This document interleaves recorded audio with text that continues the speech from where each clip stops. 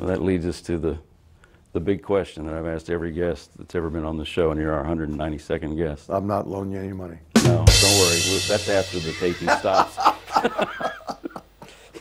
If you the big question. The big question.